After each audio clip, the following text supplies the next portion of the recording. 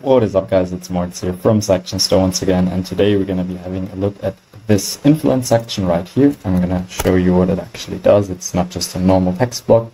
If you give the page a reload and scroll over to the sectioner, it's going to do this little loading animation right here. I think it's quite a nice effect, and it's definitely going to keep the customers on your page, and I'm going to show you how you can get it.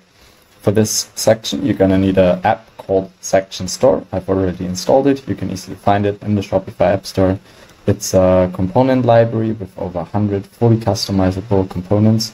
As you can see right here, we have a bunch of different categories and free sections as well. So you can just tweak around a little bit, and all of our sections are fully customizable. All right, let's look for the one I was just speaking about. It's the influence section. The app itself is completely free, but our sections do sometimes come with a one-time charge.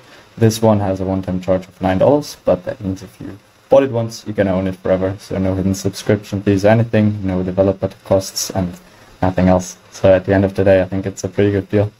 Head to the home area after successfully getting the section, and then just add it to the theme you're using. In my case, it's the Streamline theme, but it works on every theme. All right, sweet.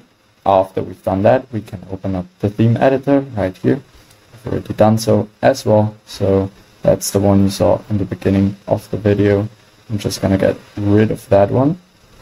I'm gonna scroll down a bit. That was the one. Remove the sectioner, and we're gonna start from scratch again. So we're gonna add the section. It's called influence text. Another thing you can do is place two next to each other, but I'm quite happy with how we did it already. You can even add different numbers and anything, but I'm just gonna get rid of that one. First thing I wanna do is leave the 100% there, but we're gonna do some text changes like we saw in the beginning. Let's do success rate with our product. And then we could technically add some content as well, as you can see here. But we just want to have another button. So we scroll down a little bit, try it yourself, and then we're gonna add our product as well.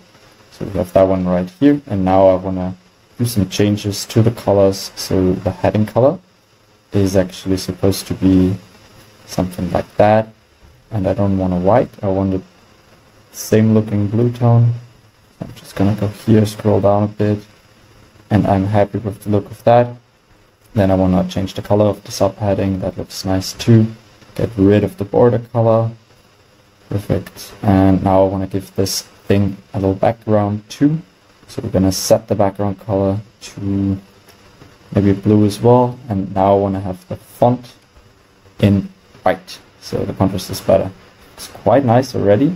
I can save it up at this point and just have another look at the block itself, where we can decide if we want to have some gaps. That only requires if you have two of those blocks, and we can give the sections in background too, and some inner paddings are possible to do as well. Alright, that is looking pretty sweet already. The last thing I want to change again is the background color of the button. So it's gonna be this one. Yeah, perfect. That looks fine. Like it just didn't save on the last one. Perfect. And now we're gonna give the whole thing a little reload. That's the one you saw in the beginning of the video. Let's try that out.